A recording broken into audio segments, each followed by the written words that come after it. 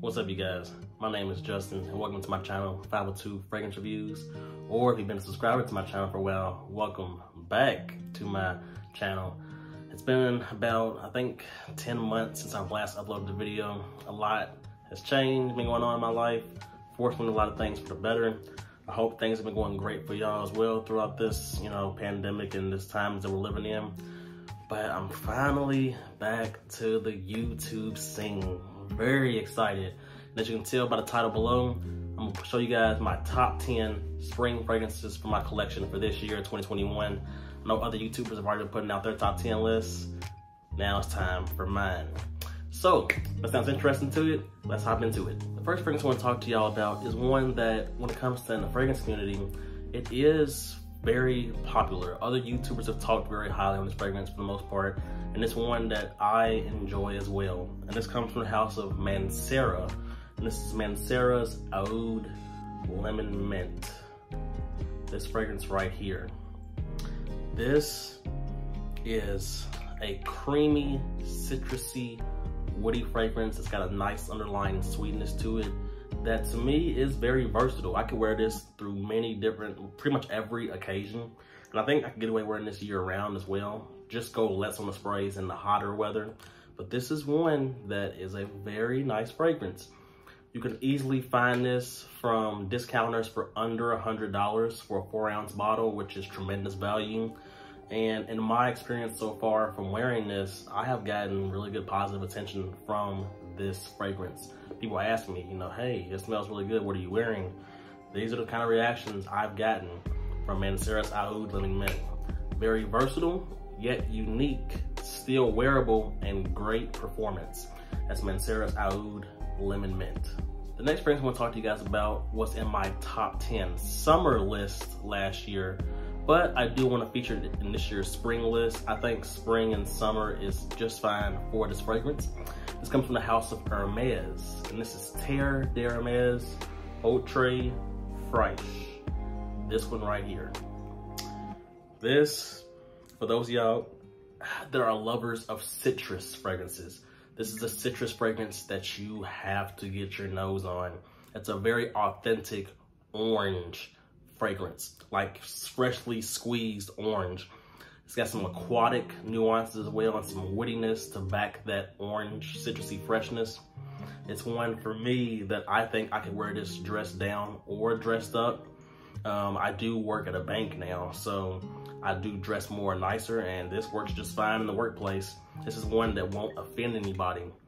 If you have a local Sephora around you, there's a chance that you may find this along with other Terre d'Hermes fragrances in the Sephora. You won't find it in your dealers at Macy's. But this is a fantastic fragrance. If you love citrus, you gotta try Terre d'Hermes Autre Fraîche. The next fragrance I want to talk to y'all about is one that has picked up some good attention in the fragrance community.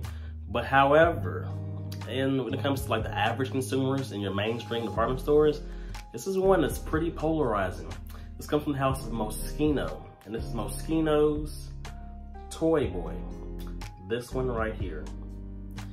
Now, I enjoy this fragrance. People that are in the fragrance community for the most part, I feel like they enjoy it too. It's still more of an acquired taste.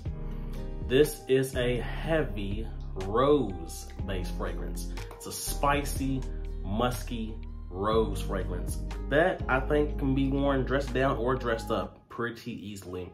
I ain't gonna lie to you. This one is heavy on the rose. So if you're a person that's not a fan of rose fragrances, I would sample this first. At the very least, still try it because you may end up liking it. You never know. However, I think that for most people, it's gonna be polarizing. If you're a guy watching this video and you're thinking, okay, I don't wanna smell like rose or a floral fragrance, odds are you are not in the fragrance community. You're someone that's more casually into fragrances, which is fine. Nothing's wrong with that, but you've got to start branching out more and trying more fragrances. Nothing wrong with guys wearing florals. I wore this to work the other day, and I went out for lunch, and when I came back, my coworker said, wow, you left an amazing scent trail through the lobby of the bank. I'm like, oh, really? Because this is strong. Great performance. This is Moschino's Toy Boy a really nice, very different designer release. I really appreciate it. Try out this fragrance. The next fragrance I want to talk to y'all about, it's still my signature scent. There may be another fragrance in this list that may overtake it soon though. However, this is a great fragrance. This comes from the house of Parfums de Marly, and this is Layton. If you're someone that is casually into fragrances, you mainly know your stuff that's in department stores, Dillard's, Macy's. When you start getting into your more niche or higher end fragrances, you will hear about this at some point in your journey. I know you will. This is a fantastic fragrance that I think is versatile. You can wear it across different situations, different seasons. This is fruity, this is vanillic, this is spicy, it's creamy. This is one that is very, very nice. And like how other people will tell you, they get really good reactions from it from people around you. This is known to be a compliment magnet for what it's worth from women. You want to get really good positive attention from women, try out a few sprays of this. There's a good chance that she will tell you that you smell amazing. This is still an amazing fragrance for me. Great for the springtime as well. That is Parfums de Marly's Layton. The next one I want to talk to you guys about is one that I featured in my summer list last year, or maybe it was the spring. It was one of the two. But I kind of gotten reacquainted with this fragrance and I'm still enjoying it pretty well. This comes from the house of John Barbados, or John Barbados, however you want to pronounce it. This is Artisan Pure. This one right here. Typically, when you see fragrances in a white bottle, you can almost guarantee it's going to be a more fresh style fragrance. And this one, it's good. Whereas Terre d'Hermès Ultra Fresh, I talked to you guys about, is more of a citrusy, woody fragrance. This is more of a citrus aromatic fragrance. Now, once again, if you're someone that's into casually into fragrances, you may or may not like this, it depends. For my time of being in retail, selling fragrances in retail stores, I've gotten mixed reviews of this actually from average consumers. Because the aromatic notes, the herbalness that's underneath this, the bitterness that's in this fragrance, some people do find it off-putting, but they're smelling it up close though. In the air, how you should test it, in the air, this smells very nice. It's sophisticated. It can be worn dressed up or dressed down. Great white t-shirt fragrance. I know the price for some reason on discounters has gone up on this. I could be wrong. It used to be going for like 30 bucks, 40. Now I'm seeing it for like 50, 60 bucks. I don't know why it's going up. But anyway, this is a fantastic fragrance. Great in a workplace environment. If you work in an office or something like that, great. This is John Barbados Artisan Pure. Got some new fragrances I want to talk to y'all about. I've been picking up some releases. Since me going off of YouTube for a while, I have downsized my collection a lot, but I'm bringing it back up. This next fragrance I want to talk to y'all about is one that is very nice, not really talked about in the community. Shout out to Equality Fragrances, his YouTube channel. Subscribe to him if you haven't. He's talked about this fragrance very, very highly. I agree. Istanbul, from the house of Unique Luxury. This one right here. This fragrance gets compared very heavily to Kilian's Love Don't Be Shy right here. And for those of y'all that have not smelled that fragrance, that's picked up a lot of buzz in the mainstream world because that is Rihanna's favorite fragrance. Now, if you're a guy watching this, you like, why would I want to smell like a woman? Don't do that. Don't do that. This is definitely unisex. Everything's unisex though. Y'all should know this. Everything is unisex. This is fruity.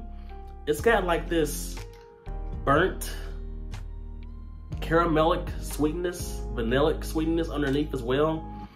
It's fruity, it's a little bit floral, it's sweet. And man, does this perform. This performs very well.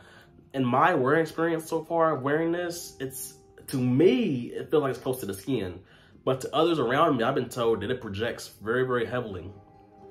This is a fragrance that if you do purchase this after watching this video, it will not look like this anymore. The bottle design has changed, and whereas my juice color is dark, the newer formulation is like almost like a clear color. But I've been told from the owner that it's still, you know, very potent. This is a great fragrance. easily great for nights out or something more outgoing. Check out Unique Luxuries Istanbul. I'll do a review on this soon. Next fragrance I want to talk to y'all about is actually a cologne. It's a cologne fragrance. And for those of y'all that have some weird thing against colognes, you might want to skip this part.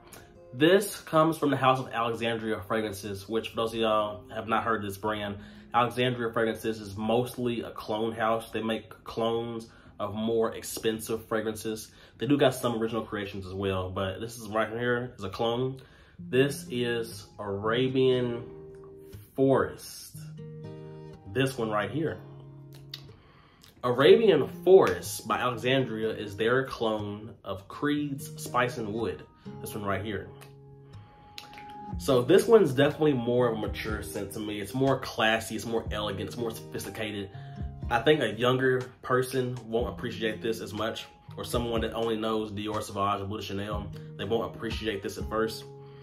But this is very classy. When you're dressed nicer, this will be very good. It's woody and spicy, kind of like how the name Creed Spice and Wood, you know, goes. But in addition to the woods and spices, you got a nice fruitiness in here, a nice muskiness.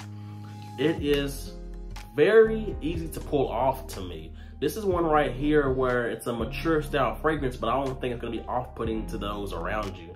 It's an easy wear to me. And with me working in a bank now, I wanna start grabbing more sophisticated fragrances, more office-like CEO, boss-like fragrances. And this is definitely one. This is Arabian Forest by Alexandria Fragrances, their clone of Creed's Spice and Wood. The next fragrance I want to talk to y'all about, oh man, this has already been pulling me crazy reactions. And pretty much anyone that has this fragrance, I've been reading and looking up stuff, they say the same thing. It just gets positive attention, man. This comes from the house of Mancera once again, second Mancera the video. And this is Instant Crush. This one right here, nice gold bottle. This one, oh man. This one is their, to me, inspiration of Baccarat Rouge 540 right here. Another popular niche fragrance. They don't smell exactly the same. This to me, actually, I like better than Baccarat Rouge 540. This has a nice floral aspect with some creamy sweetness from vanilla. Also got some creamy sandalwood in here as well. Very creamy fragrance. Got some spice as well. This is very airy, but boy, do I tell you, it lingers in the air. The scent trail of this is insane. And it's one, since it's more on the airy side, at least in my experience, in my opinion, this is something that's not dense, meaning it won't be overbearing to those around you. This is one that I think could be worn in any situation. I wouldn't dress this up personally, but everything else, dates, nights out, casually, oh yeah. This is gonna be killer. This one is Mancera's Instant Crush. Another one that you can find, once again, Mancera easily for under 100 bucks. Man, you got to try this one out. Great fragrance. Before I hop into this next one, something I wanna let y'all know, the reason why I've been building my collection back is because I've gotten into decanting now a lot. You know, decanting out juice for my fragrances to buy more fragrances. And if there's any fragrance that I'm showing y'all that y'all don't have access to where y'all live at, definitely leave down in the comment section below if you're interested in trying any of these, because I do, like I said, I decant now. I sell decants, so 3 ml, 5 ml. This is how I've been building my collection back up, because I got bills and stuff now. I got way more, I'm back in school, I got way more important stuff than just fragrance, but I've been building my collection by doing decanting. So any of these that y'all find very interesting that y'all want to try out, they're down in the comment section below. We can email, like Instagram, something like that. I'll sell you a sample of any of these so you can experience it for yourself, while at the same time supporting me to get more fragrances. The next fragrance I want to talk to y'all about, to me, is the true king of spring. People want to talk to y'all about how Green Irish Tweed, Creed's Green Irish Tweed, Bottom 9's Bleecker Street. Oh, those are the kings of spring. Oh, are you sure about that? Nah. Those are great fragrances, but I'm gonna show y'all the real king of spring that no one's talking about. This comes from the house of Rogue Perfumery, and this is Mousse Illuminé. this beautiful green juice right here. Oh, Lord. Oh my God, man. Okay, so someone that's more inexperienced with their nose with smelling fragrances, someone that knows just your Dior Sauvage, Bleu de Chanel, they probably won't appreciate this at first. A more younger person probably won't appreciate this either. This is paying homage to the throwback powerhouse fragrances from back in the day. Your more powerhouse 80s fragrances, but this is modern. It's a modern twist on it. Very natural. This brand is not IFRA compliant. They use whatever they want. This is heavy in oak moss, real oak moss. This is green, soapy, but there's some underlying sweetness in here too. I get the sweetness. I don't know what it's from just yet, but it is so nice. This can be dressed up so good. Man, no other YouTuber really is talking about this fragrance. I know Sebastian from Smelling Great Fragrance Reviews, he talked about this, but all your other bigger YouTubers, no one's talking about this, man. This is the true king of spring. I guarantee you, if the bigger YouTubers talked about this, I guarantee you the hype will be through the roof for this. But I'm a smaller YouTuber, so it'll still be under the radar. This is Rogue Perfumery's Mousse Illuminate. If you love green fragrances, throwback style fragrances, oh boy, you had to try this. The real king of spring. And the last fragrance I want to talk to y'all about, this is, so far in my fragrance journey, I'm not even capping, I'm not lying to you, I'm not trying to hype this up. This is the best fragrance I've ever smelled so far in my journey. This comes from the house of Cajal, and this is Cajal's Lamar. This beautiful bottle right here. This is a beautiful, fruity, floral, vanillic fragrance. Oh, this is killer. Oh gosh, dude. Killer. Excellent performance. It's got like this airy quality to it. So it's another one that to me, once again, it's not dense. So to me, it won't be overbearing to those around you. I've already started getting positive attention from this. The other day, I came down the elevator and I was walking, you know, outside. And there was these girls that was running past me to try to catch the elevator. They missed it. And I heard them. They said, damn, he smells so freaking good. This one. This did that to them. This is going to be a problem, man. Oh my God. Fruity from accounts of red berries and pineapple. Floral on accounts of rose. You got some toffee and vanilla in here. This is a 10 out of 10 fragrance, guys. You can wear this year round, no problem. But for the spring, it's gonna be just killer. Cajal's Lamar.